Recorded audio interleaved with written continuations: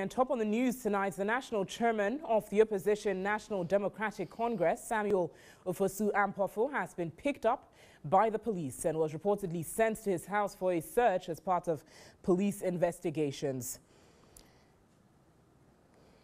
Now, the move is believed to be in relation to the recent kidnappings in the country, and the arrest follows the NDC chairman's refusal to honor an invitation to the Director General of the Criminal Investigations Department to assist in investigations into the recent spate of kidnappings and arson in the country. A suspect is reported to have accused the NDC party chairman of being behind the crimes, a situation which informed the police to invite him for questioning.